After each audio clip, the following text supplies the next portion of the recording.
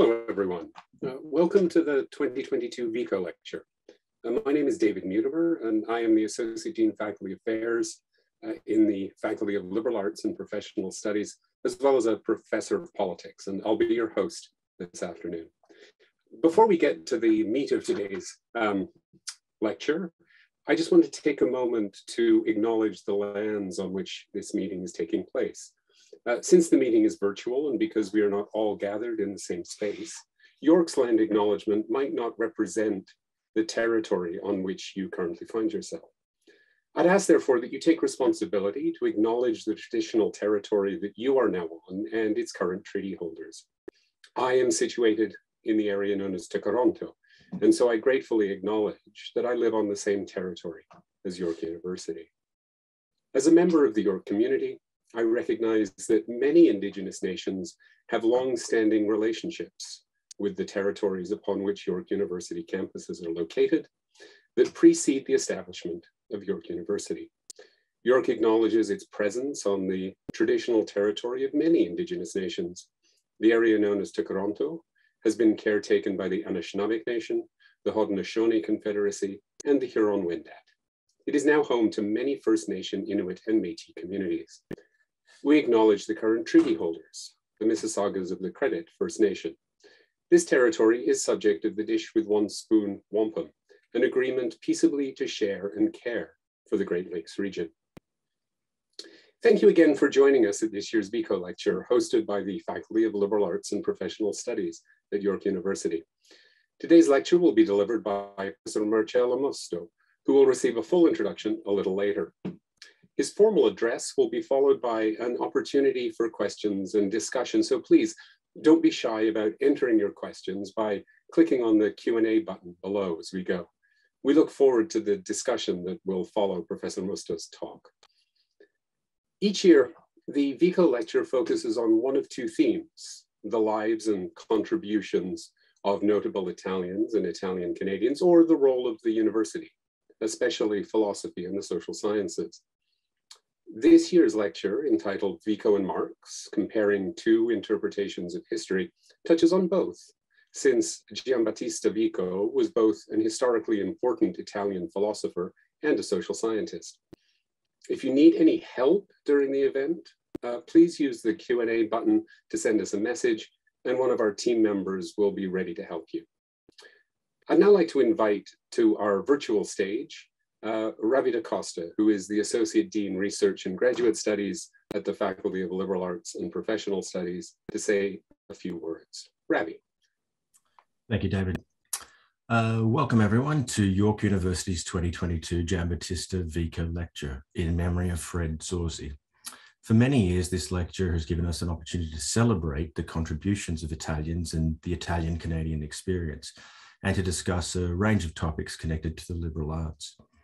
I'd like to just give you a little bit of background about the lecture. It first took shape over 20 years ago through the efforts and contributions of Senator Jerry Grafstein and Mr. Elvio Del Zotto. In the year 2000, Senator Grafstein donated 2 rare volumes of Giambattista Vico's seminal work, The New Science, to York University. Vico was one of the world's first social scientists, modern social scientists, and The New Science was originally published in Italy over 250 years ago. If we were meeting in person, as I hope we will be able to do for the next Vico lecture, you would have a chance to view these old and very beautiful volumes, since we normally have them on display at the event. The Vico Lecture was endowed through generous donations from Elvio Del Zotto and several of his friends and business associates in the Italian-Canadian business community. The lecture was established as a tribute to Mr. Del Zotto's late law partner, Mr. Fred Zorzi. In recent years, the Vico Lecture has focused on a number of notable Italian Canadians, who are contemporary examples of Italy's and Italians' contribution to our multicultural city, our country and our world. These have included the late Fiat Chrysler CEO, Sergio Marchionne, the Toronto heart surgeon, R.J. Cusimano, and Vaughan Mayor Maurizio Bevilacqua. We've also heard intriguing talks on the university and the liberal arts from the former Dean of Arts, George Fallis, as well as public intellectual Michael Ignatieff. This year, for the first time, the lecture will shine some of the spotlight directly on Giambattista Vico himself. This year's speaker, as David mentioned, is Professor Marcello Musto, one of our colleagues in the sociology department and a prolific leading scholar on Karl Marx. Today, Professor Musto will deliver a talk comparing the two different interpretations of history offered to us by Vico and Marx. I'd like to express our sincere gratitude to Elvio Del Zotto, to Senator Jerry Grafstein, and their friends and colleagues for making the Vico Lecture a reality at York. Thanks again for joining us today. Pass it back to you, David. Thank you, Eddie DaCosta, for your welcome and for giving us some background on the origins of the Vico Lecture. I would now like to invite our keynote speaker to the virtual stage, Professor Marcello Musto. Professor Musto is a professor of sociology at York University and is globally acknowledged as someone who has made a major contribution to the revival of Marx studies in recent years. His major writings comprise 4 single-authored books, 11 edited volumes, and more than 40 journal articles and book chapters. Marcello's works have been translated worldwide into 25 languages. It's my very great pleasure to welcome Marcello to our virtual stage today to deliver the 2020 Vico Lecture entitled Vico and Marx, Comparing Two Interpretations of History. Professor Musto. Hello, everybody. Good afternoon. Can you see me and hear me? I guess so. So thanks to all of you for this invitation, to the faculty, to Professor Ravi DaCosta, for Professor Mutimer for the kind presentation, and most importantly to Mariana and Tom for their work to make this lecture happening. So today we are in times of crisis from many points of view. And usually when there are times of crisis, it's useful to return to classics. It's useful to return to giants of philosophical thought, political thought. Despite the passage of time, these authors are useful for us and still essential to understand society. So I would like to read this quotation for Bernard de Chartres. We are like dwarf on the shoulder of giant, so that we can see more than they, and things at the greater distance, not by virtue of any sharpness of sight on our part, but because we are carried high and raised up their giant sides. I believe that Vico and Marx both belong to these categories of giants of philosophical thought, economical thought, political thought, sociological interpretation. And what I will try today will be a very short and superficial, particularly with regard to Marx, because Marx is a scholar that I've been working on for many years. So I didn't want to say a lot about Marx and not saying enough about Vico. So I think that I will leave Marx for more for the discussion, but of course there will be many references to his work. And the main topic that I will touch today is the interpretation of history in these two authors. But before doing this, since Marx is a very well-known figure and Vico less, I would like to provide a short intellectual biography of Vico, who was Giambattista Vico. He was born in Naples, my city. So today I will also be able to speak in my English with a thick Italian accent without feeling bad about this. Vico spent many years, almost 10, almost a decade, in Vatolla. Vatolla was a small place where he was a preceptor of 4 children of a nobleman. He was there between 18 and 27. This period was very important for Vico to make his conception, his ideas, develop them strongly. By the way, speaking of biography, Vico also wrote a self-biography when he was asked by a scholar, when he was invited by a scholar in 1728 to write something about his life and the development of his ideas. This scholar was collecting the biographical profiles of, let's say, the main Italian men of letters, living Italian men of letters. Vico went to the University of Naples. He studied at the Faculty of Law. The University of Naples was the second oldest university after Bologna, a very prestigious one. And in 1698, at the age of 30, Vico became professor of eloquence at the University of Naples. I'm now skipping something that I will touch very soon, that is the making of his masterpiece, the making of the new science. It is a process that lasts for a very long time. There are 3 drafts, there are 3 versions of the new science, 1725, 1730, 1744. And I want to focus actually on the fact that Vico was a marginalized scholar. Despite all this achievement, despite he was professor, etc., Vico was living at the time, not only France, but also, the echo of the Cartesian philosophy, the philosophy of René Descartes, was very strong everywhere, and also an important philosophical center like the city of Naples. So there was hostility against anyone who would question everything that was not based on metaphysics. This is important for us to understand the context of Vico. So Vico was born just after these new times inaugurated by Descartes, right? After the cogito ergo sum. And I would like to say that, we don't have time to enter in Descartes' philosophy, but we need to say, I must say that he wanted, without creating, let's say, a new word like Comte did for sociology, he had this idea of mathesis universalis, so a sort of universal mathematics who would be the new form of knowledge.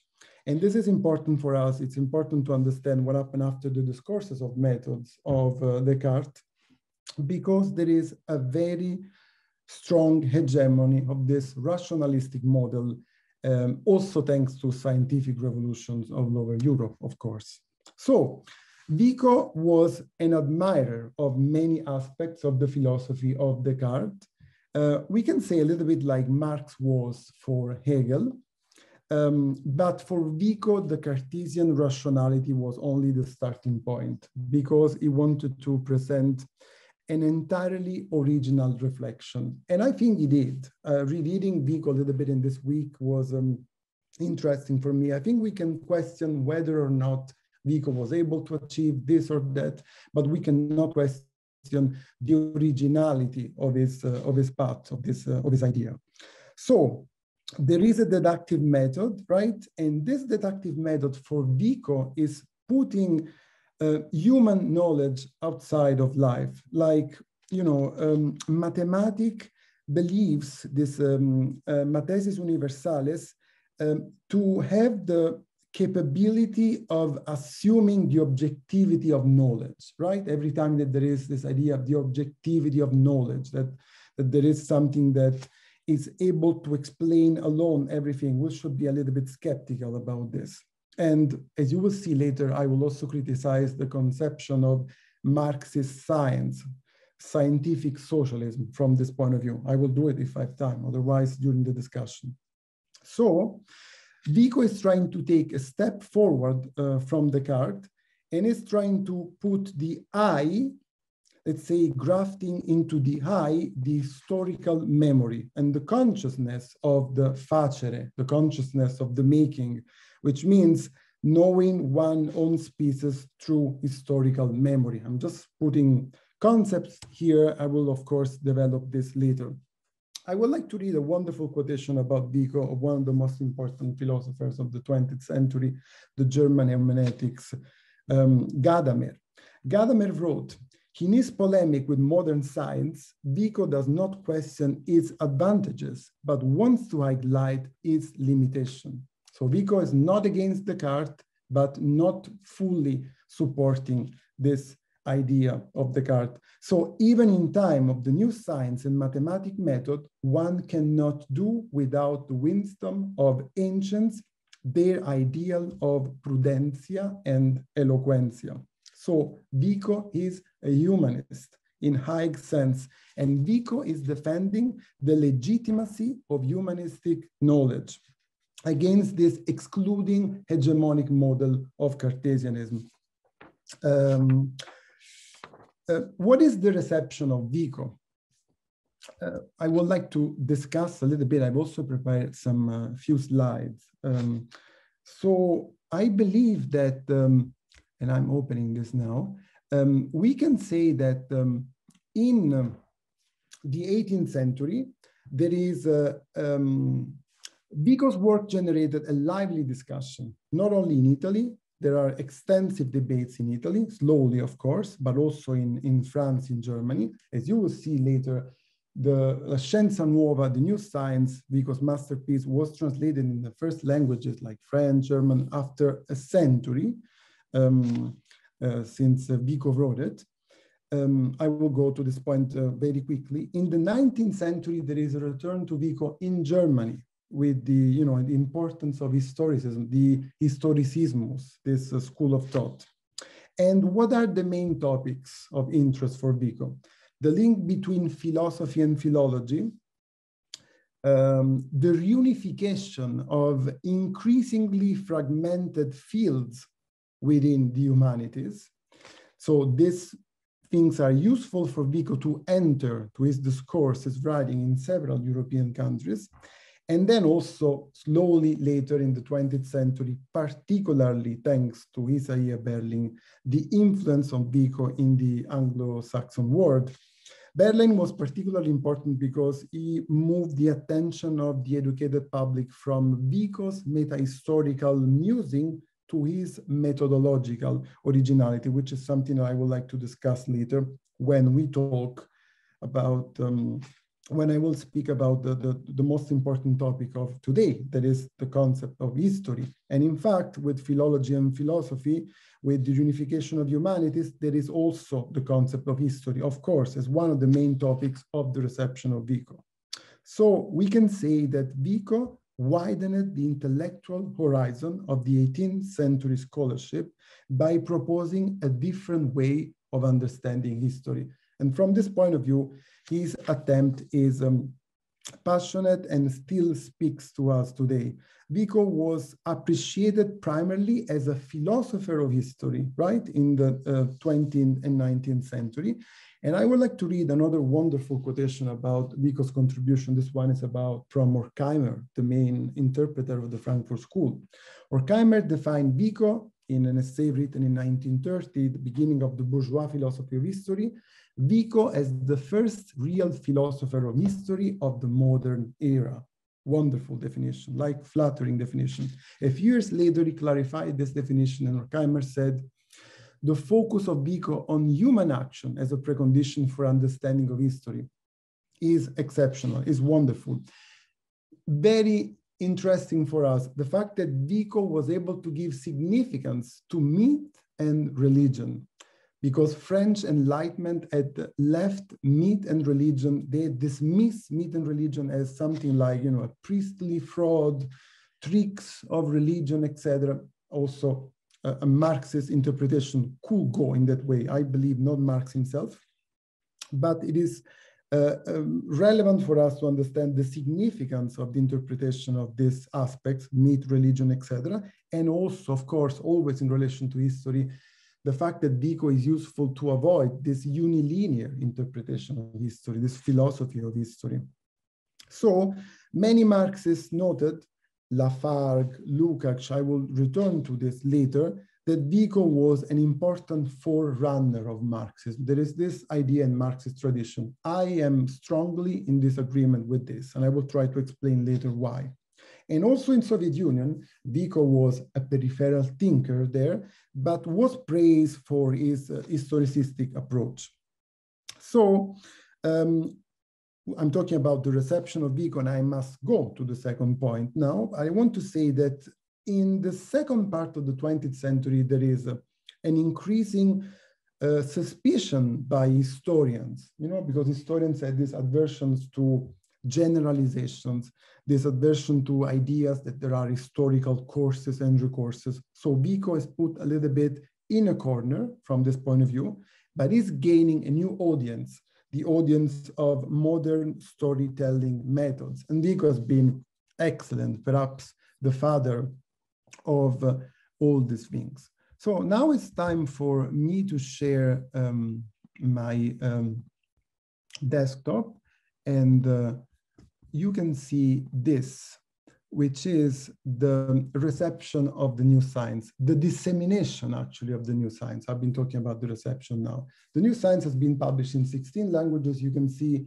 German and French translation a century after the Italian version. And then it took a while for Vico to be translated in Spanish, in English, and in many other languages. In the past years, you can see in the last 2-3 decades, there are also new translation, also an important and big possible audiences for the future, like Portuguese in Brazil 1991, Turkish in 2007.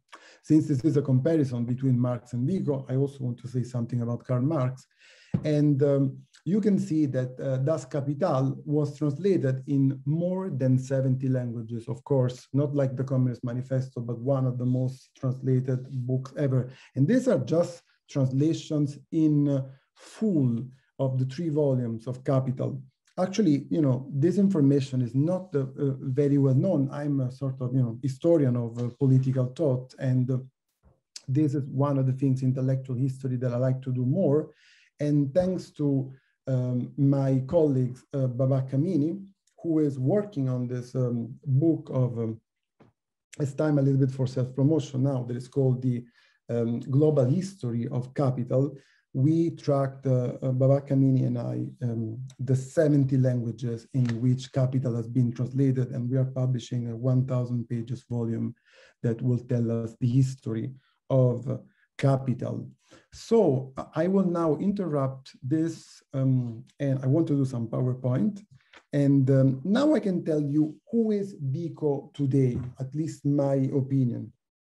So Vico is, for educated readers, I would say an illustrious stranger, like, somebody generally associated with this idea of ebbs and flows of history, this notion of course and recourses. We might have heard something about this.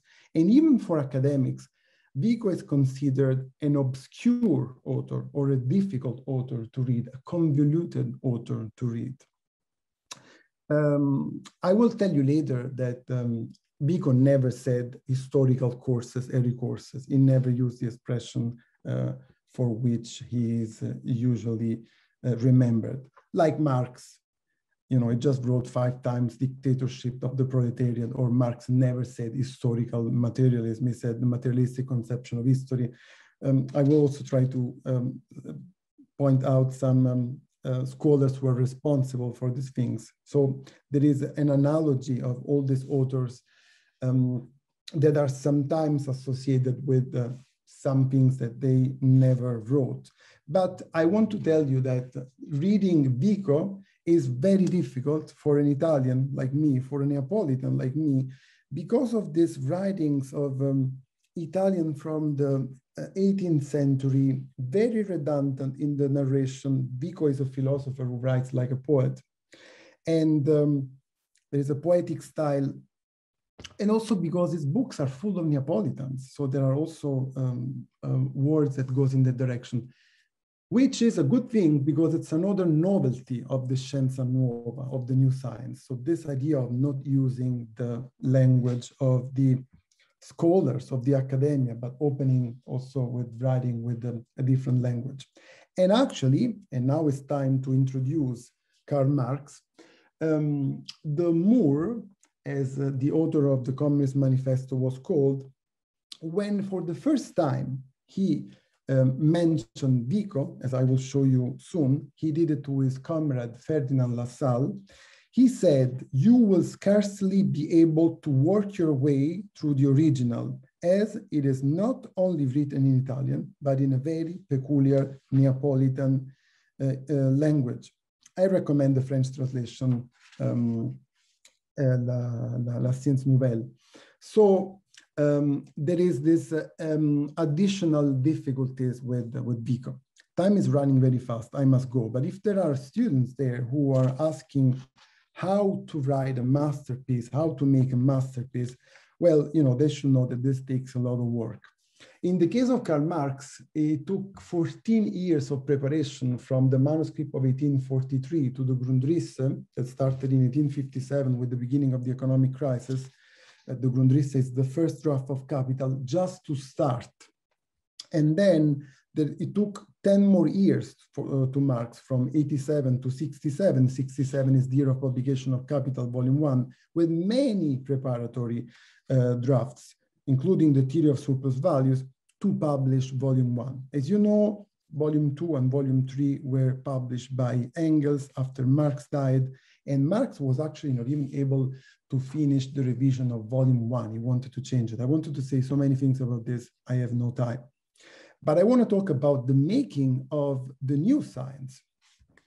And the new science, like Capital, is a work in progress. There were many different drafts and is not finished like Volume 2 and 3 of Capital. And as such, this work should be read, with presence of theses that are not always going in the same direction and positions that may appear unsatisfactory. The same with Marx, with Volume 2, with Volume 3. So I told you that Vico published La Scienza Nuova, the new science, in 1725, 1730, 1744. And this strata of work, if we want to borrow this metaphor from geologists, it is actually not sufficient to describe the difficulties of the writing of the Scienza Nuova, because there are many sketches, many drafts that remain at the manuscript stage. So something very fascinating when you are a reader of these giants, of these authors, and I invite students, also, people who are in an advanced stage of life, to read and reread the classics.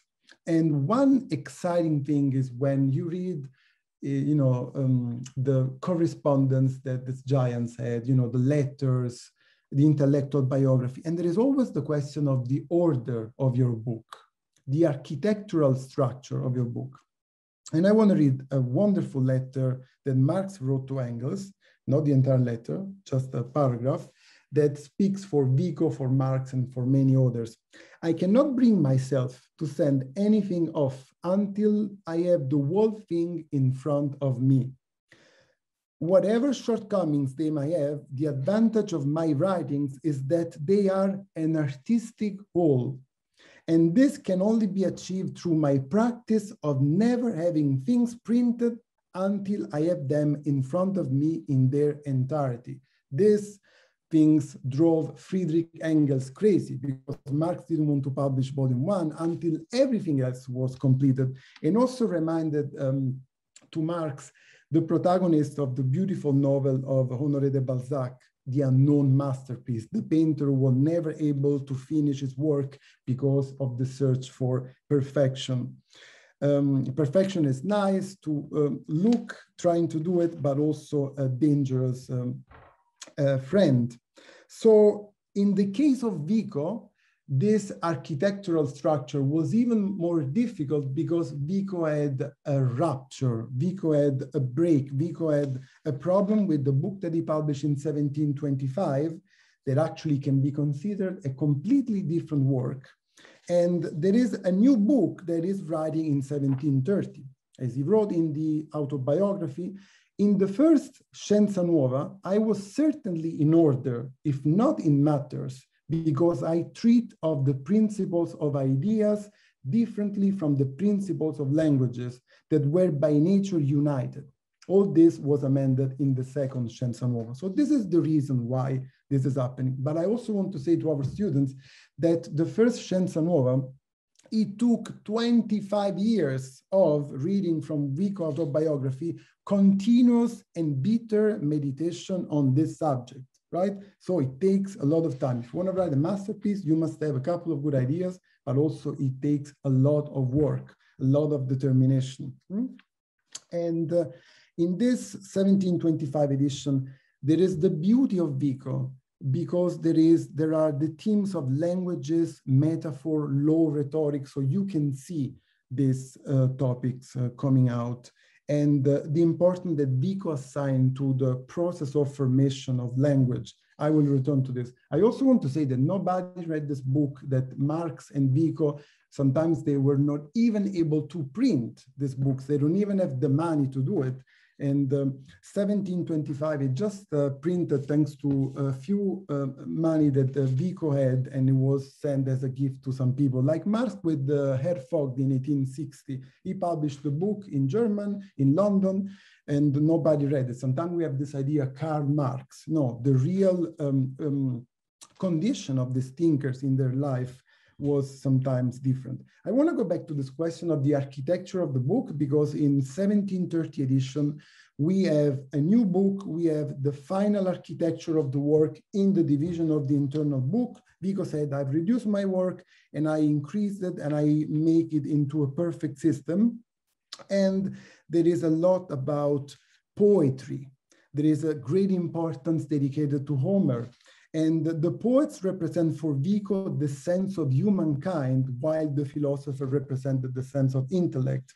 Vico is talking about poetic wisdom. Vico invites the reader to reflect from a different perspective on the concept of reason. So Vico is expanding the concept of reason, is using literature, is using the past, is using poetry in order to help us understand our society. And then there is finally the version of 1744, the final version that was published few months after Vico died in July 1744. Vico had died in January. So Vico dedicated a good part of his life as a scholar to this work. I would say Marx dedicated the main part of his life to Capital. And it is good to read the version of 1744, even though it is a little bit more difficult. So a new science. Why Vico called his work a new science? Because Vico was aware of what he was doing. Perhaps he was far from being modest. He said, one must, he said about his new method, I have a new method, I discovered a new method for which one must count as if there were no books in the world. He's saying this is the first book that is talking about this. So it's aware, he is aware of the novelty of his work. And in this new science, he's presenting what is knowledge, a new definition of knowledge. So Vico begins with the vulgar knowledge and not from the knowledge of the philosophers. Vico is talking about people and oral traditions because he wants to use this poetical sources. And we can say that there is a tragic tension in Vico between sensitivity and reason. So Vico wants to remain fruitful to the earth, wants to remain fruitful perhaps to this small streets full of people of Naples, while he doesn't want to abandon reason. So he wants to have the voice of the people and the reason of the philosopher. That's why he's writing in vernacular instead of Latin. And that's why when it comes about history, why a new science, the human world can only be recognized in history, he would have told us today. Vico argued that we can only know what we have done. That's the important principle of Vico. And therefore, we can understand the history that has been made by humans. I will return to this essential point very soon in a sort of a conversation with Marx. Now I must go to the main topic of our discussion very quickly. That is the conception of history. So what are the main goals of Vico? In the book 4 of the edition of 1730 that I already defined as a sort of, must be considered definitive in terms of architecture of the book, Vico said that he aimed to indicate, quotation, the course that nations take with constant uniformity proceeding in all their many various and different customs. So Vico tries to reconstruct an ideal eternal history, quotation now, over which the histories of all nations run in time. I wish I had more time to discuss what Marx would have said about this.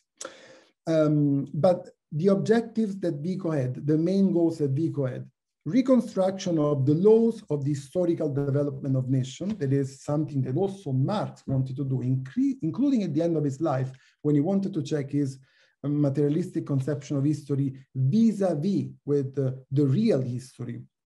This is why Marx practically died writing some notebooks about the chronology of history, not only the main economical events, but also the political events, right? The ideological events, not only of history, but also in the Middle East, for example, because Marx wanted to check his idea, his conception of history, and wanted to see once again what happened, like, going back to history and trying to see this passing from a mode of production to another without this rigid interpretation that Marx had in 1859 when he wrote the preface to the Critique of Political Economy, this idea of stages of history,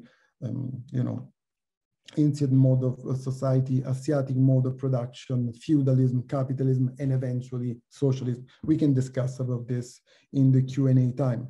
So main goals of Vico: the course of history and the succession of historical epochs, the reconstruction and the understanding of the past, of course, and then the special feature of Vico is the importance, as I said, that he gave to the origins of human history.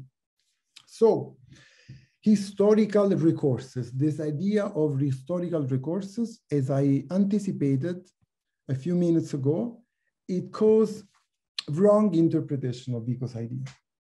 The most common interpretation of historical recourses is an idea that there is a sort of theory of recurrence of history, like a cycle, course and recourses. I remember the first time I heard about Vico, I thought that the idea of Vico is this cyclical conception of history. I also remember that the first time I heard about Marx, I thought that he was a Russian revolutionary. This idea that Vico has a static immobility history, the conception of something that is not moving, that Vico denied any authentic and meaningful movement to history. This is completely wrong. So actually, Vico does not describe a cyclical model of history, and this is an interpretation that I believe the main responsibility is with Benedetto Croce, like many Marxists did the same for Marx. I have no time. But I want to read for you what is or perhaps we don't have time for this. I just want to go to an important point of the historical recourse, that is the idea of providence. So it has been said that the new science can be seen as a rational civil theology of divine providence, starting to be a little bit complicated now. I'll try to clarify this. The importance of religion. Vico is a devout Catholic. The recourse is an extreme possibility. The recourse is the idea that society will go back from a certain point of view, and there is the barbarianism of the past that is returning in the modern era. And this is for Vico an extreme possibility, not a necessity, a possibility, and not something inescapable. And the possibility of return to barbarianism is an extreme remedy put in place by providence. That's why I said a rational civil theology of divine providence. When, in an age of crisis and decadence, there is no other way to ensure the continuation of the history of mankind. I apologize for the students. This is a little bit a higher level of complexity, but this lecture is just an invitation for you to read Vico and Marx, nothing else than this.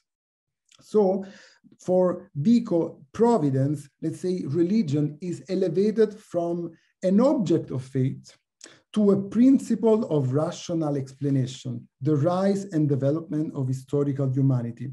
For Vico, it is the architect of the world of nation. And this is for me also one of the two main problems between Marx and Vico, and why we cannot see Vico as a precursor of Marx, differently from many Marxist interpretations. So I wanted to speak now for a few seconds about the historical events. These historical events, when we have an historical recourse, we cannot think that this is happening in the same form. Like Vico will say that this is happening, the return to barbarianism, in the primitive force, but not in the primitive form. I'm trying to say that the restored institution can never be identical to the institution that they imitate. The recourse must not be conceived as a recurrence, this cyclical idea of history, but as an advancement that nevertheless is a return upon itself.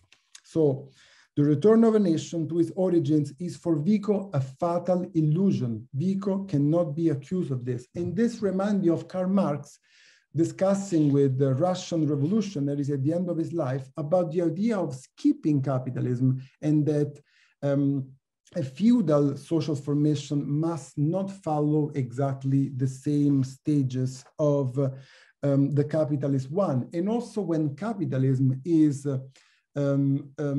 taken in another country, like, Chernyshevsky, the Russian sociologist, that's the example of New Zealand, it is not happening in the same form. And also Marx will say, Chernyshevsky will say, in the same time that the capitalism that happened in England is not going to take a century, it's going to take very much less time, because of course that mode of production was developed elsewhere. Now it is time for me, running as fast as I can, to tell you when Marx mentioned Vico. And I want to say that Marx was a bookworming. That's why Marx was able to read Vico. Marx had left beside his work 200 notebooks of summaries of readings taken in 8 languages from all disciplines of the world. And Marx gave a self-definition of himself. He said, "I am a machine, condemned to devour books and then throw them in a change form on the dunghill of history." This is the self-definition of Karl Marx. So Marx knew Vico, although he mentioned Vico very rarely. I want to show you once again with the PowerPoint the quotations of Vico that were made by Marx. And this is the first one, about Engels. It is not very important. I don't have the time to discuss this. This is the second one. It's a letter to Lassalle. Lassalle is the leader of the social democracy. He just published the book System of Acquired Rights. Well, political leaders at the time were able not only to read, but also to write books, differently from political leaders of our time. And Marx is interested in sharing Vico's ideas with Lassalle. Marx praised Vico for being a pioneer in the fields of comparative philology. And moreover, Marx had an interest for the juridical dimension of Vico. For example, the original idea that the power of the pater familias was monarchic and despotic. But the most important quotation of Marx, of Vico, made by Marx, is in a footnote of Das Kapital. In this chapter, Machinery and Modern Industry, practically Marx said that since Marx is talking about the development of a spinning machine, right? And John, I'm going to read it from here. Darwin had interest in the history of nature, and Marx said, well, we should also have the same interest, if not more, in the history of productive organs of human beings. And thanks to Vico, here it is, human history differs from natural history in this because we have made the former, but not the latter. So Marx is coming back to this idea of Vico that we can understand better what we have done. This is the idea of Vico. So Vico had the constructivist theory of knowledge. Humans can only know what in some way they themselves make or construct.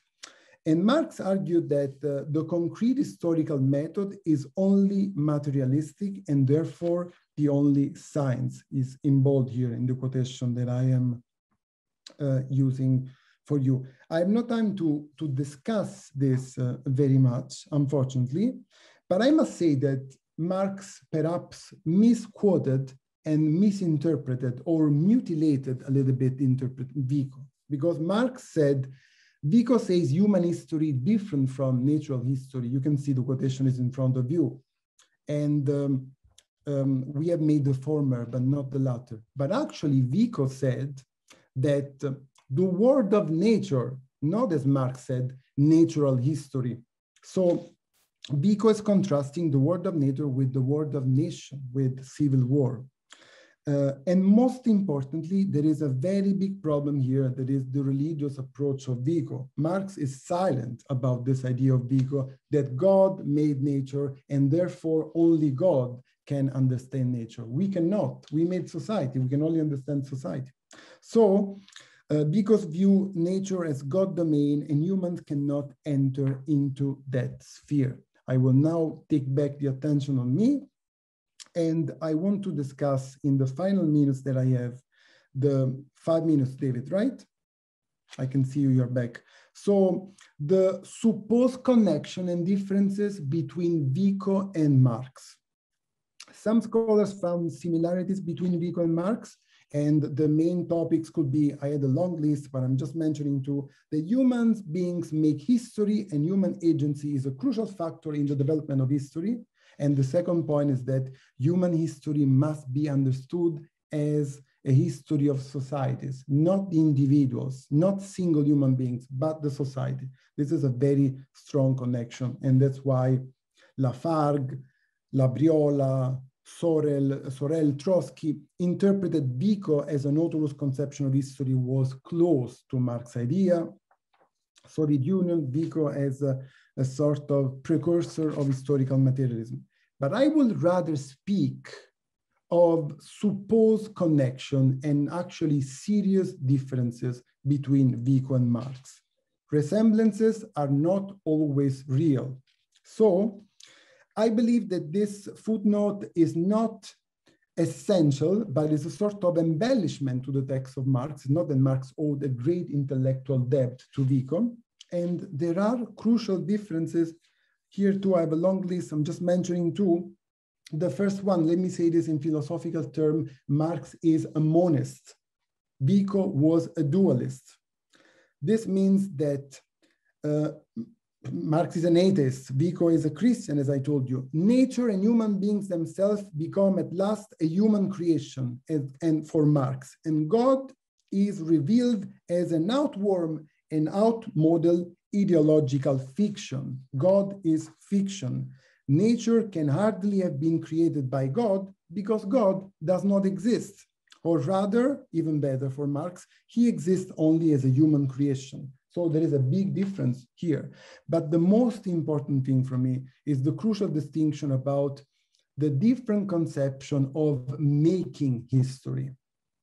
So when Vico is talking about making history, Marx is impressed about this idea of Vico that human beings make history, right? But the making to which Vico refers is not the material production of the Homo faber, is not the practical, is not the production, but it's the practical creativity of communicating citizens. So it's the poetry, is the myth, is literature, is the language. Vico and Marx meant very different things by making. Vico meant making in a communicative sense.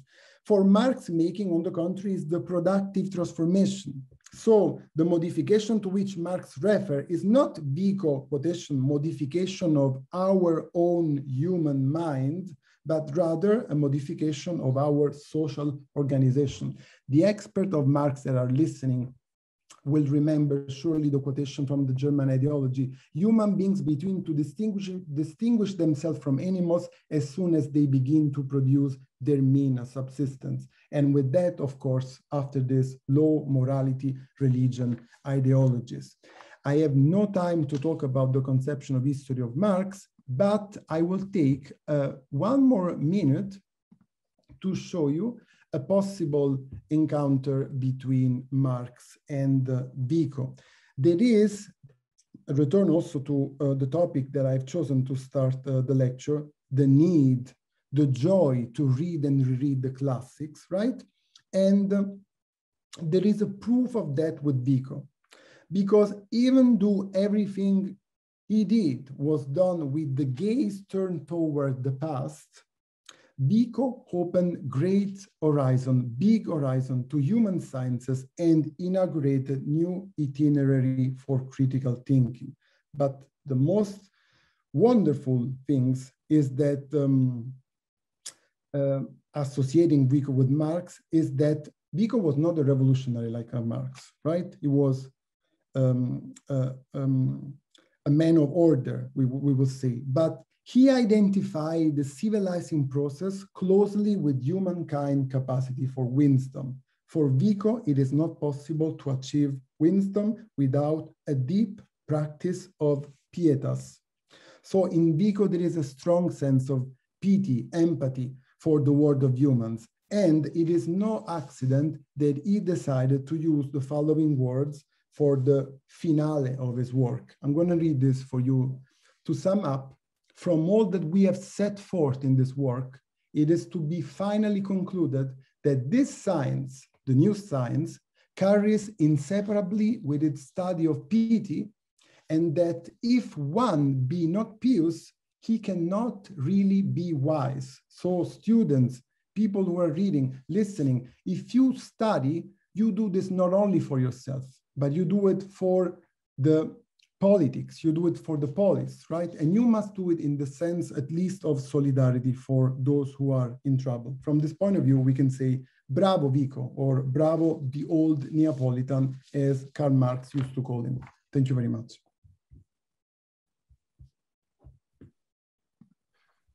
Thank you very much, Professor Mosto, for a wonderful and thought-provoking talk. I'm sure that members of the audience are keen to ask some questions, to find out a bit more of your thought and the ideas that you've presented here. To that end, members of the audience, if you haven't done so already, please click on the Q&A button that you should find at the bottom of your screen and enter your questions, and we'll try to answer as many as we can, time permitting. We have a few to get us going, Marcello, if that's okay. We had discussed in advance my giving Marcello a couple of questions at a time. And of course, because this is an audience that's, you know, at least in some sense academic, very few of the questions are individual questions, they come in parts. So I've gathered them into pairs that roughly go together, but it'll give you some scope to expand if you want. So first, a question that we received before your talk about the role of ideas in history, which perhaps touches on some things that you said right towards the end, in fact, of your discussion. What is the role of ideas in these two thinkers? And then an interesting question about how do you gain access then to the ideas of the majority who leave no trace of their thought? And then a second question from one of the members of the audience today about Vico's conception of the human, and in particular, I think about how he would understand human equality. So something about ideas and something about human equality.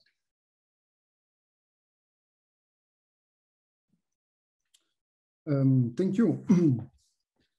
So I will try to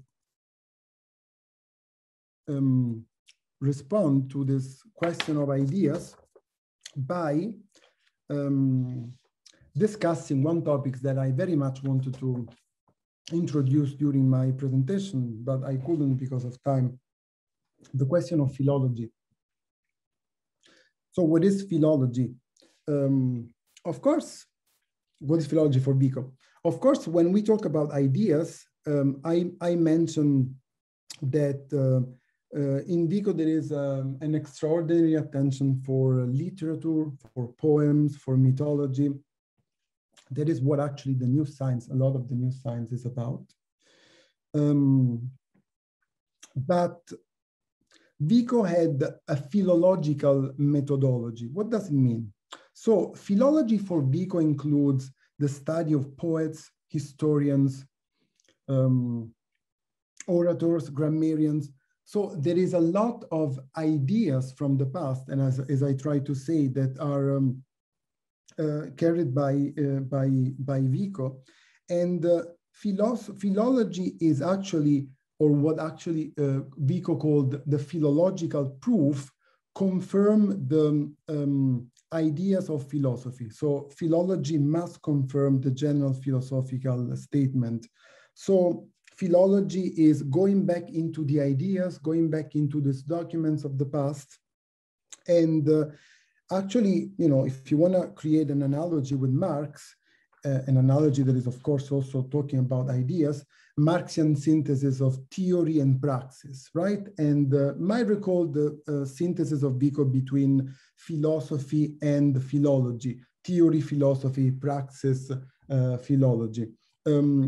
I will reject this by reading both of them with attention, this deterministic ideas that, for example, sometimes we have about Marx, that the base of economy determines everything of the superstructure of the theories, ideas, ideologies. But going back to the second point, because I know that I cannot take too much time for each of these questions, but hopefully I will, you know, I'm available to discuss and to be in touch with some of the scholars interested in this. Human equality. So I ended actually my presentation with this, and with the most political statement of Vico, of the new science. Of course, there is a difference between the two, because Marx is actually writing for class struggle, while Vico is describing history and the presence of providence, right, as a sort of salvation for human beings. So they cannot be compared from this point of view, but I try to, you know, call the attention of the readers to the fact that Vico is not an isolated scholar and is, you know, interested in the sense, so we cannot call it human equality, but pity, right? So this empathy with the people. And I'll stop here because I want to leave enough time for other questions. Sorry, thank you. So there are a couple of questions on economics or political economy that you might want to address. Someone's asked about whether it's an accurate comparison between the two to say that Marx is more focused on economics than Vico would be, and perhaps a little on what Vico's thoughts on political economy were, and then more specific one around how Vico might have thought about what Marx will come to speak about in terms of colonialism and primitive accumulation. Do you have any views on the kind of basis of political economy in Vico's thought? Well, you know, the last one is a very difficult question, and I try to avoid what author might say, you know, Marx is voting for this political party, what Vico would have said, etc. These are topics that Vico could not or did not develop. Is not the focus of his work. You know, the focus of his work is going back to ancient Greek and Rome and trying to give us new sources through which we can have an understanding of history and a science of history.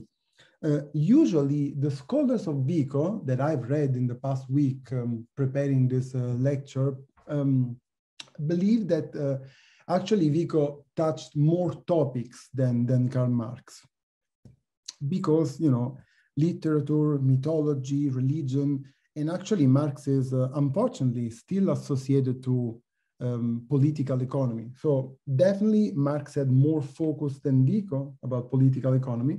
But I also want to say that both Vico and Marx, humans enter into a relationship with nature through labor. So Vico is aware of this. Of course, there is always the problem that, you know, Vico views nature as a God domain and human cannot enter that sphere, but Vico is aware of that. To make justice to Marx, I also would like to say, particularly the Marx that we read today after the new publication of his manuscript, of his you know, uncompleted draft, or the notebooks of his research, that Marx touched many topics usually not associated with him. I don't know, gender equality, ecology, the scholarship of Marx in the last decades or more is strongly oriented in that direction, but also topics like nationalism, migration, that are topics that are very important for our political agenda today. So I would say that Vico is aware of labor and political economy, of course, not like Marx, but also, to make justice to Marx, is not this author that is entirely focused in the conflict between capital and labor, and we can read Marx in a very different way today. Thank you. So we had a question while you were talking on the extent to which Vico and Marx share a deterministic view of history, in the sense of the importance of chance events. And then just a moment or two ago, one of our colleagues has posted a question about the nature of progress in their views on history.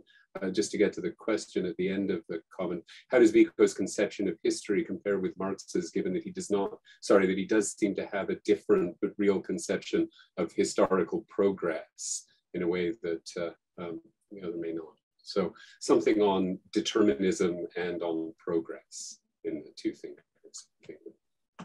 Address those questions. Yeah, there are so many against me, David, right? And so many questions. Yeah. And growing every moment. So.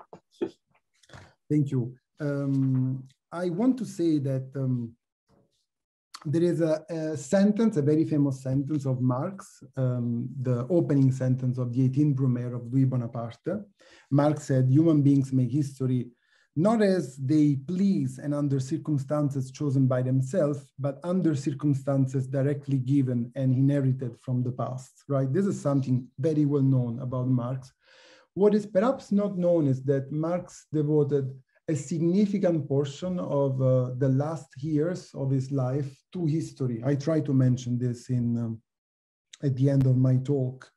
So Marx is returning to history in the 70s, from 77 in particular, after having conducted significant research on history at the time of the Grundrisse, the famous forms which precede capitalist production, the part of the Grundrisse that was published by Erich Hobsbawm and became a very well-known text of Marx. So 20 years after Marx is reading once again history, it's not only European history, but actually there is a lot about what we call today the global South. And not only India, collected with England, but many other countries.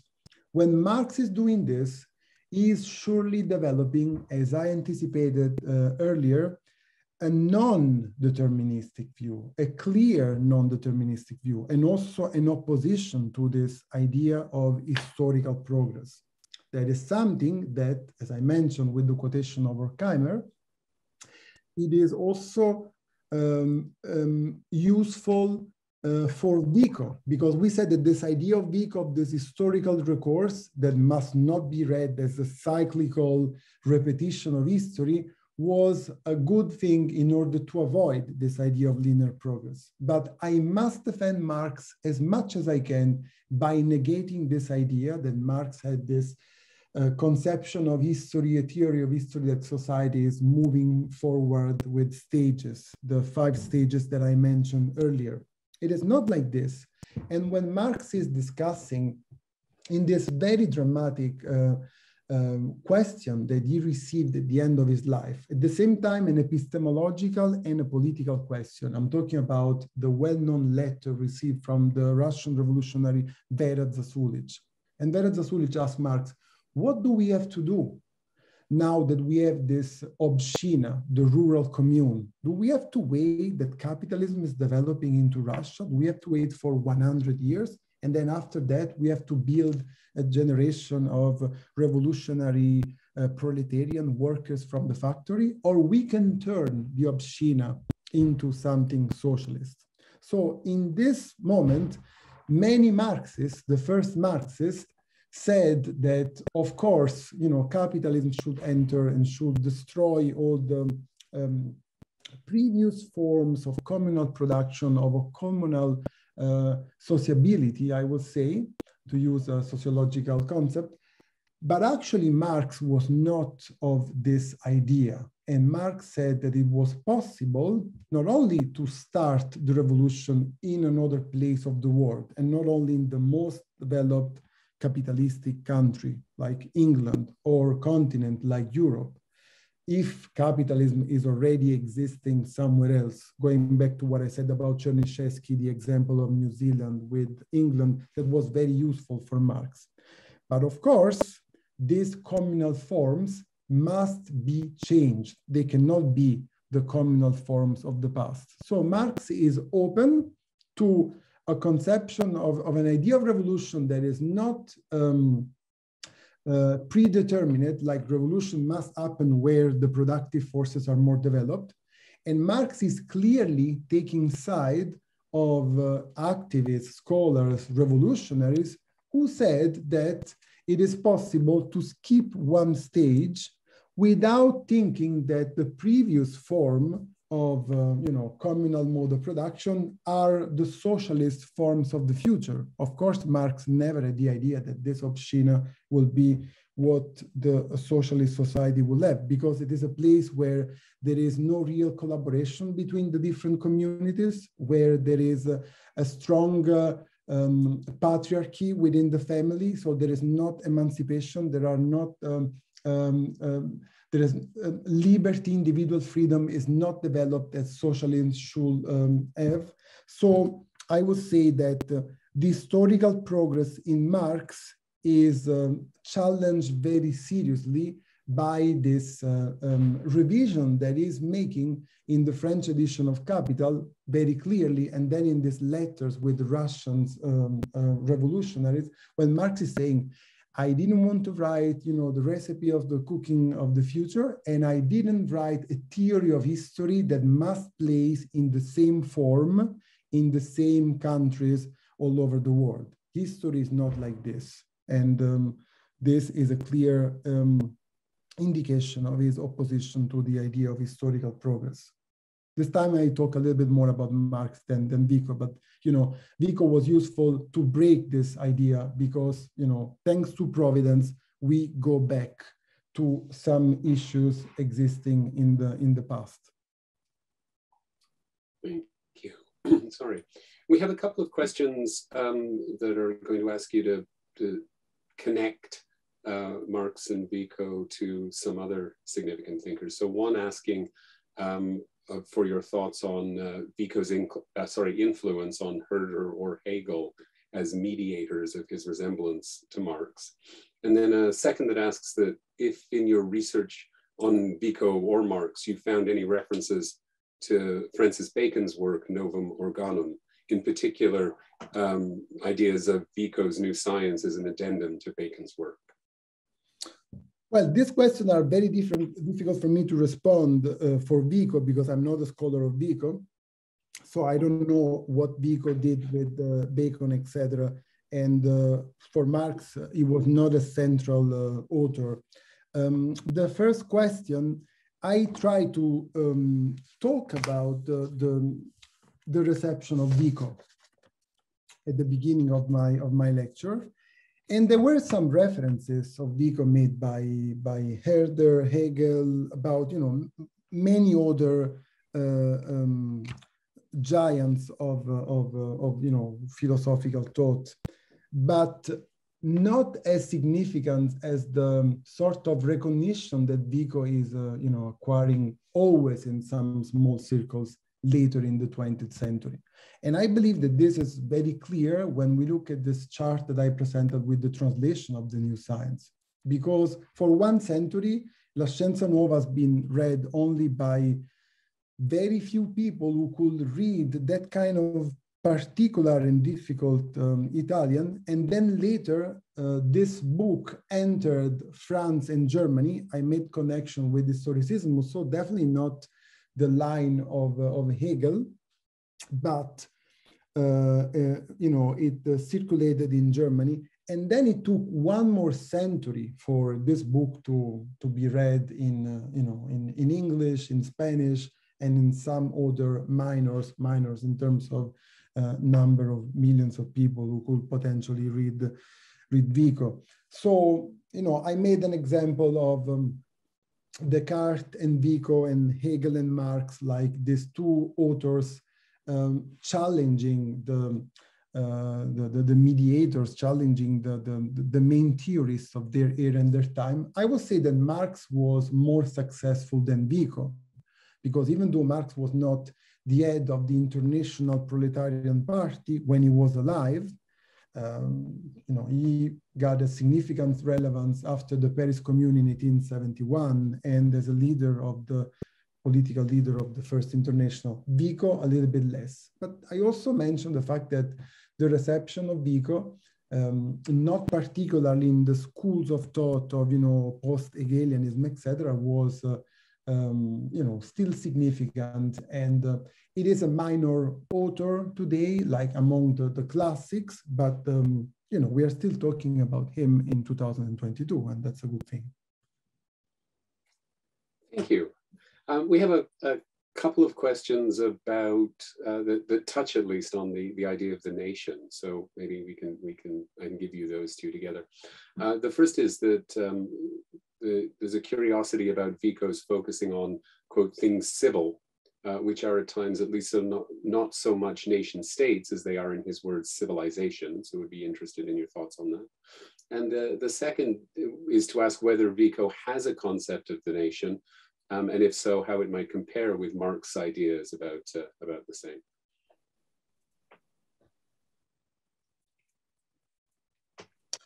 Well, I mentioned this question of civil war. Actually, it's a quotation from Vico, this one.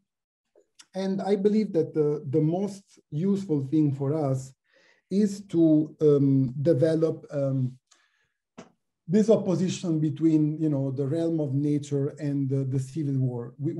We make the civil war, right? So what we do not make is nature. Marx called natural history. I made a more correct quotation from Vico New Science. But since we make it, we can better understand history, because we can better understand what we do. So I will use civil war in that way more than in the question of nation. So perhaps civilization, because there is this history, this eternal ideal history that exists, but then there is also this particular history of every specific society. The question of nation for Marx is actually complex, because as we know, Marx is a theorist of internationalism and is in favor of this, and this is an essential point of his political theory. And at the same time, I don't want to say that Marx is negating this idea.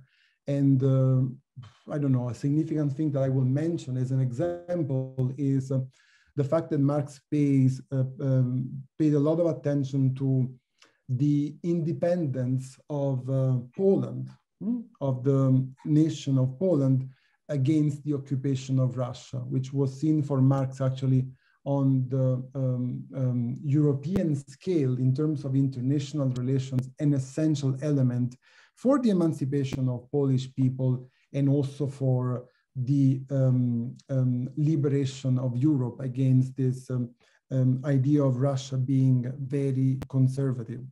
At the same time, Marx is paying attention to this question of nation with regard to Irish and to the occupation of England. And when actually Marx is trying to deal with this new society that is born, the International as a new society, the International Working Men Association, 1864, 1872. I apologize for being so specific, because of course not everybody is a scholar of Marx or Vico and are aware of these things. Well, Marx says that the International must give a lot of attention to the independence of Ireland and to the presence of Irish. So Marx is not negating, this is what I'm trying to say in a few words, not negating this aspect.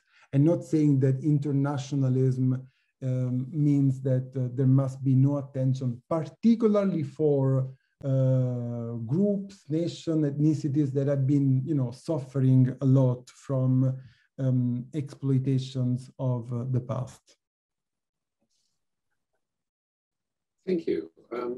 I think we have time for one more question, and there's one that perhaps ties a little bit to where you went in that last. So there's a question about actually about colonization and religion. So the question runs that when Marx was writing capitalism had expanded, colonizing into many countries, and Protestantism was fairly well set. While Vico was writing in 1725 Italy, where Protestantism hadn't really been established there, at least. And the question really is how these contextual factors made a difference in their thinking, if you could perhaps address that. Well, for Vico, I don't think it did, and he didn't pay a lot of attention to this Protestantism. I don't know if the person who asked the question is taking the interpretation of Weber as an important element of the making of capitalism.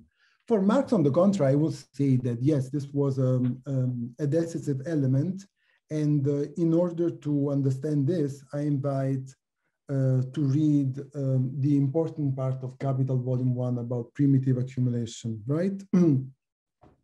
Because Marx, clearly indicated that there is a significant part of the, primitive accumulation of capital that is coming from there.